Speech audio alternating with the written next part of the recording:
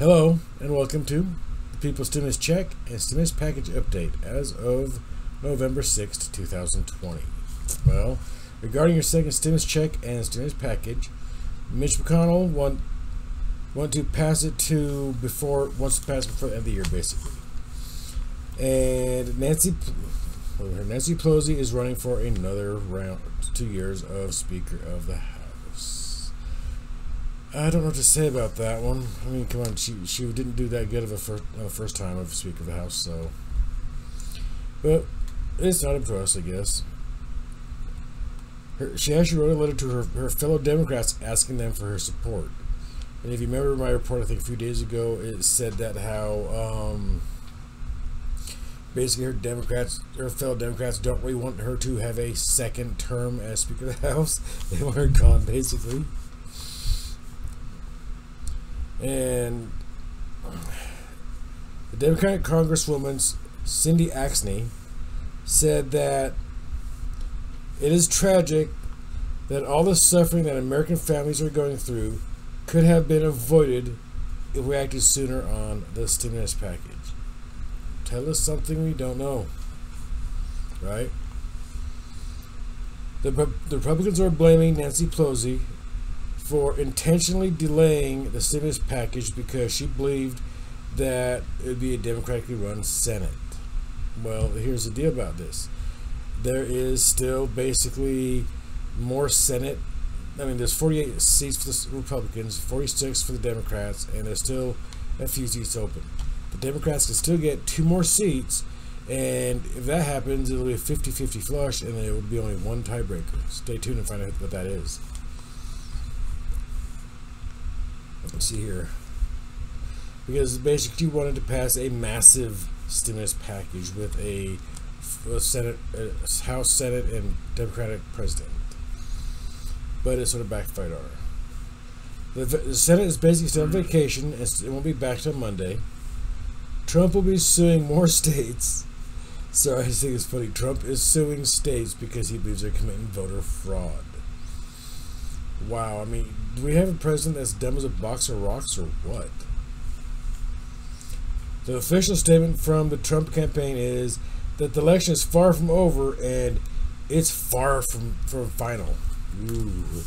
So they think the elections are far from final. Ooh, yeah, it works. Biden campaign's statement is, on January 20th at 12 noon Eastern Time, the U.S. government will escort all trespassers out of the White House, including a Donald Trump. If you're expecting big changes with the Biden presidency, well, sort of be prepared for a letdown, because if we have a Republican majority in the Senate, we're sort of screwed, which is basically a real thing. In the first week of November, 20 states have already reported daily record highs of COVID-19. The Senate returns back to work on Monday and says stimulus must be passed before the end of the year. So basically, the Senate now wants to pass a stimulus for the end of the year. Let's see what type of stimulus they actually come up with, right? The Trump administration came out and blamed Nancy Pelosi for her failure to pass a stimulus package. They also said that she overplayed her hand in the stimulus negotiations because she thought she would become a Democratic-run Congress. They also said that her plans will backfire because the Senate will remain under Republican control. Let's find out. Because if I'm not mistaken, most of those independent senators actually like to vote Democratic anyways. So Nancy Pelosi might get her wish list is, whatever that might be. Now the Senate Republicans will be less willing to pass the $1.92 trillion stimulus package. That's right, that means we'll probably get a smaller stimulus package now, because Nancy Pelosi basically played the waiting game. Because that was the last offer that they actually gave Nancy Pelosi. The government funding bill is about to dissolve on December 11th. Because they did a temporary patch over to December 11th. And economic advisor Larry Kudlow says there is a possibility that the stimulus package could be attached to the government funding bill. but both Stephen Mnuchin and Nancy Pelosi are both saying that they'd like to keep both the stimulus package and the government funding bill as separate entities, but it's still a thought. And in politics, the Democrats' Biden presidency plan, basically, may be facing massive opposition. The obstacle is basically the Republican Senate. All changes that the Biden wanted to do, such as renewable energy sources, because the Republicans favor gas and oil over clean energy. The Democrats, they want to, well, their plans will be basically put to a stop. Because the Democrats basically, they actually want, let's see here, expanded Obamacare, they want to increase taxes, give Medicare to all, increase the federal minimum wage, and promote renewable energy. However, the Republican Senator John Brasso gave his input.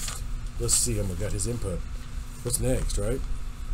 His direct quote was, "Clearly nothing will come into law without the Senate Republicans. The arrogance of the Democrats to put an agenda together for the Democratic-run government that is so radical, careless, and dangerous, they should now realize that it is too radical for Americans." Ooh, yeah, it's way too radical for Americans, don't you think? And then, let's see here. But about that, though, I mean, right now, I mean, if we get a 50-50 split in the Senate, which I told you is 48 and 48 right now, with the two independents, there will be a tiebreaker.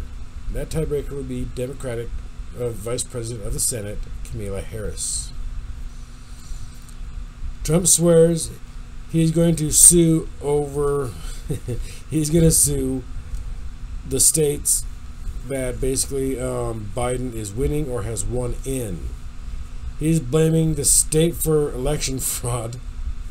If you remember earlier, an earlier episode that I did, basically Trump was trying to tell people to go out there and vote twice. It was an earlier episode I did, and he actually said that. He told them to go vote twice. Once through mail and once in person.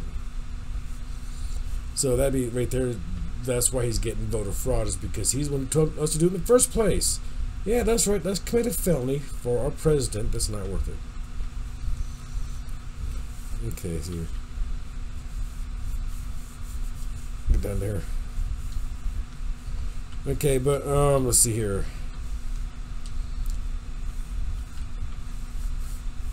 He says that he has plenty of proof to back up his claim about suing the states, but yet at this point Trump has not provided any proof at all. He is suing Michigan, Pennsylvania, and Georgia. He's also now suing Nevada because he says Nevada is attempting to count votes from dead people and those who don't live there. Oh, wow, really? I don't see the proof on that one. And in COVID-19 news, cases are just skyrocketing in the U.S. and Europe. In fact, in the U.S., we reported 121,888 new cases on Thursday, with a total fatality count of 1,210. So our COVID cases are getting very high up there. So remember to wear your masks, stay safe, don't follow Trump unless you're an idiot. This way you don't have to worry about wearing a mask.